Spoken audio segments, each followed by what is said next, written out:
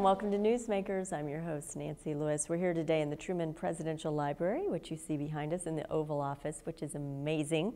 We're going to talk about the Clean Power Plan in Missouri. We're here today with Missouri Representative Jack Bondon. Thanks for being here. Absolutely. Thank you, Nancy. So, people who don't know about it, explain what this Clean Power Plan is. The Clean Power Plan is an EPA rule that was proposed by the Obama administration, and it's to limit the amount of carbon dioxide that fossil fuel-powered coal plants are able to emit.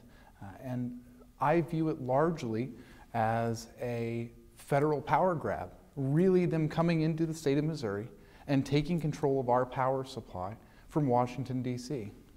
You know, it seems like there may be some people out there who say, oh, you know, limiting those emissions may not be such a horrible thing. Right. So, but what you're saying is it should be our choice. Absolutely. You know, energy has typically been the state's prerogative, and this is an ideologically driven motivation. Now, I have a daughter, and I want to pass on this earth in as clean of a way as possible. But we can't just let our ideology dictate the rates that our consumers pay. And it really will affect the people that I represent. Consider that on the low end, it's 50% increase in the consumer's rates. And my people call me all the time saying, Jack, our utility rates are too high. I just can't keep doing this. And so I don't think it's good for the people that I represent. So you filed a bill, right? Yes, ma'am. That would prohibit the Department of Natural Resources from implementing a state plan for purposes of compliance with this EPA plan. Right. So last week we had the Supreme Court issue a stay, which has basically brought this to a grinding halt. And what my legislation says, and I don't think it's really a partisan idea, that the state should not spend resources, time, effort, and energy in trying to come up with a state plan until we know and we have a full adjudication of this process to determine whether or not it's even going to stand up in court.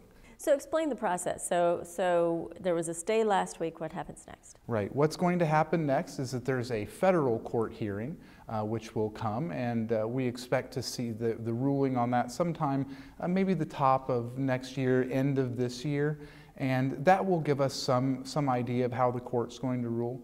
But the Supreme Court, in issuing the stay, it means a couple of things. One thing, it means that if they were to go ahead and implement it, there could be irreparable harm to our state. And the second thing is that they feel that there is a good chance that the people who are pursuing this litigation will prevail, including our State Attorney General, Chris Koster. And it's not the only thing that legislators are mad about with the EPA. Far from it. This session. I mean, there's also clean waters. There are other things, right? Yes, ma'am. Yes, ma'am. It's no secret that there has been a struggle between the state's prerogative and the federal government's prerogative with regard to the EPA's motions here. So is it your feeling that, okay, let's say we let the state decide, then the state's going to make moves to protect its citizens' health? Absolutely. We do have a state power plan. We spent a lot of time this fall and this summer trying to give input to craft a state power plan. And just as soon as we were done, we found out that there was going to be the Clean Power Plan coming from the federal government, which basically undercut all of the state's hard work. And so that was disappointing to us to hear that. So in 10 seconds, what do you want to see happen? Well, I would like to just see, with regard to my bill, that the state does not spend any time or resources until we figure out whether this is going to hold up in court. All right, wish we had more time to talk about it. Thanks a lot. Thank you, Nancy. Thank you for being here, and thank you for being here. We hope to see you next time on Newsmakers.